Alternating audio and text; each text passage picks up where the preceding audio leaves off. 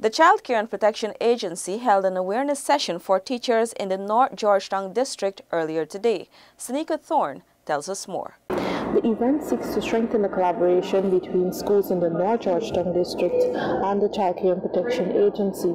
Teachers were informed of the process of identifying child abuse and reporting child abuse. Senior Probation and Social Services Officer Gavin Robertson explained that the event is timely since teachers have a pivotal role in addressing and preventing child abuse. We see teachers as the front runners in observing abuse of children.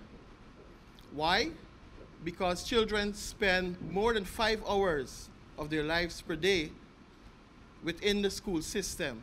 And there's a whole lot that our teachers can observe when children are in school as it relates to a child possibly being abused. Presentations were done by probation and social services officers from the Child Care Protection Agency.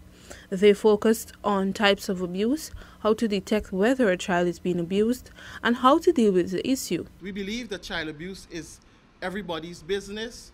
It is an unfortunate reality in our societies, and we must work together to end and to assiduously fight the scourge of children being abused. It should not hurt to be a child. Children are supposed to be in loving, caring environments. The awareness session is part of Child Protection Week Activities 2017.